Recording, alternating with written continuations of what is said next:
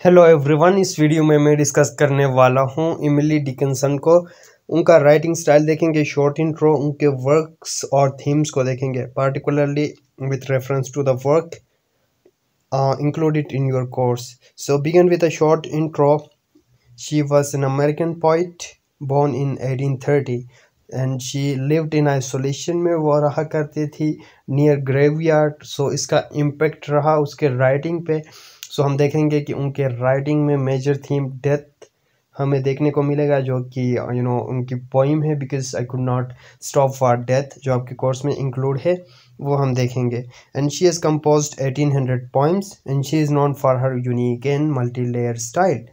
फिर उनके स्टाइल में स्लैंट राइम आ जाता है, अनकन्वेंशनल पंक्चुएशन एंड कैपिटलाइजेशन आ जाता है, और वो लिखती है about nature, religion, fashion, domestic activity, commerce, death, self identity, immortality and love. इन चीज़ों को हम डिटेल के साथ देखेंगे। सो अगेन यही इंट्रोडक्शन।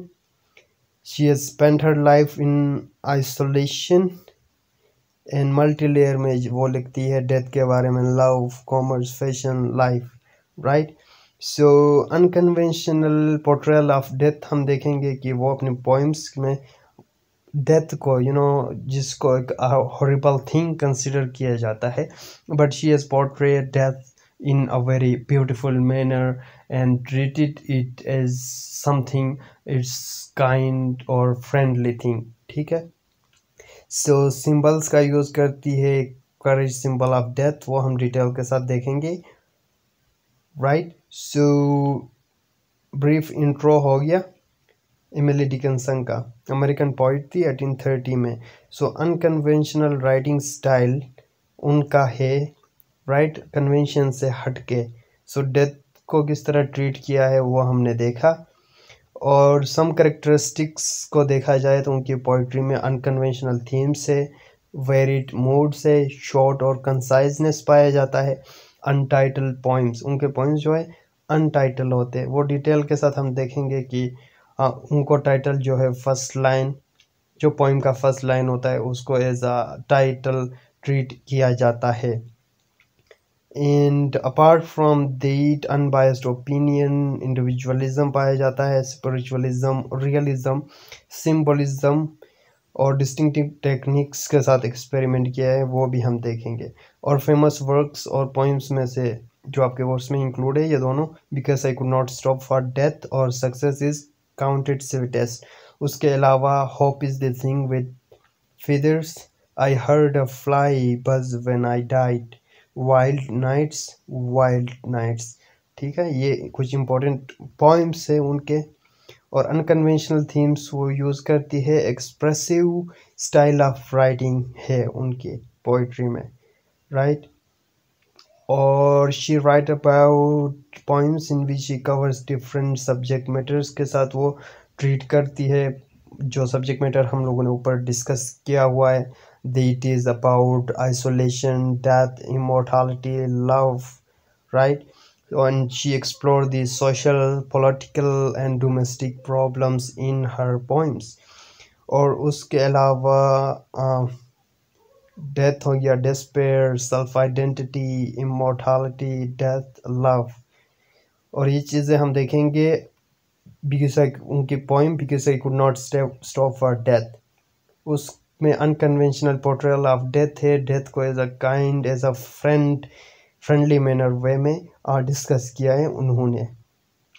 और वेरिड मूड में changes her moods from poem to poem and she focuses on the themes of death, despair, pessimism, right. ये चीज़ें उनके टोन के अंदर पोर्ट्रे होंगी। और उनकी पॉइंट्स जो है कंसाइज होते हैं, ब्रीफ होते हैं, शॉर्ट होते हैं, राइट।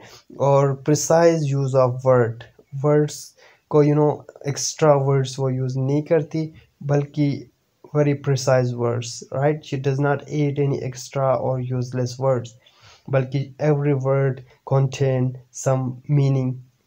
और उसके अलावा उनके पोइम्स ज़्यादातर अनटाइटल्ड होते हैं, तो इसीलिए पोइम का पहला लाइन जो होता है उसको हम टाइटल कंसिडर करते हैं। And her poetry she writes untitled poems, ये हम लोगों ने डिस्कस किया। फिर उनके पोइट्री में इंडिविजुअलिज्म पाया जाता है, एक्सप्लोरेशन ऑफ सेल्फ आइडेंटिटी के बारे में होगा, and based on the types of unique themes, and it deals with the themes of isolation हमें देखने को मिलता है। एंड रिलीजियस एस्पेक्ट्स मिलते हैं जिसमें हम स्पिरिचुअलिटी को डिस्कस करेंगे। She likes to right about some her personal problems, ठीक है, जो उसने अपने पर्सनल लाइफ में फेस की, वो पॉइंट्स के अंदर पोर्ट्रे होंगे। सो रिलीजियस एलिमेंट्स में हम लोगों ने कहा स्पिरिचुअलिटी, मिस्टिसिज्म पाया जाता है उनके पोइट्री में। सो हर views, her poetry has divine, उनका मानना है कि poetry is something divine, poetry has a divine inspiration, ठीक है। सो इसीलिए immortality, death, religious, Christian beliefs, इस तरह के चीज़ें, इस तरह के थीम्स पाए जाते हैं।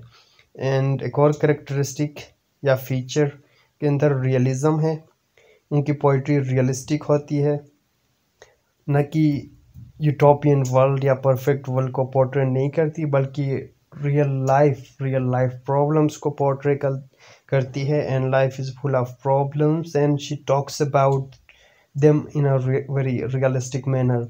And she talks about death, जो कि अल्टीमेट रियलिटी ऑफ लाइफ है, ठीक है। एस्केपिज्म नहीं पाया जाता है उनके पोइट्री में, rather than escaping those harsh realities, she teaches to face them with courage।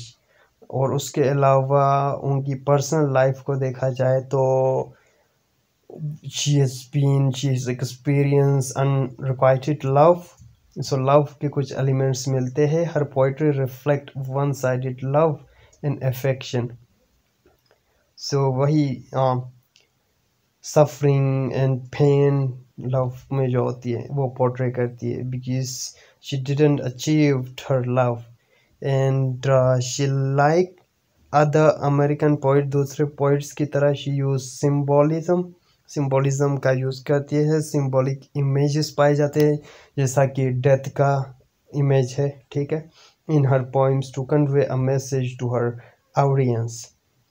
और उसके अलावा उनकी यूनिक राइटिंग स्टाइल है, डिस्टिंक्टिव टेक्निक से या अनकन्वेंशनल राइटिंग स्टाइल है, वो with the use of grammar, unconventional use of punctuation, right, वो ज़्यादातर डैशेस का यूज़ करती है। फॉर एग्ज़ाम्पल उनकी लाइंस को हम देखेंगे, यहाँ पे ये कुछ लाइंस है जिसमें अनकन्वेंशनल कैपिटलाइजेशन और पंचुएशन पाया जाता है, ठीक है। इन लाइंस में आप देखें तो यहाँ पे डैश यूज़ हुआ है, यहाँ पे यूज़ हुआ है, जो कि यहाँ पे यूज़ नहीं होना चाहिए, राइट। सो ग्रे, वुमेन, चाइल्डन, इनको कैपिटलाइज किया गया है इस लाइंस में, इन लाइंस में, ठीक है। सो मेजर थीम्स जो है इनके पोइट्री के अंदर religion, home, family, death, nature और लव पाया जाता है। This are the main themes. और उसके अलावा she has experimented with the different techniques due to which unique writing style and distinctive style of writing उनका है। So this is all about Dickinson. उनके पॉइंट्स को डिटेल के साथ discuss करेंगे। Thank you.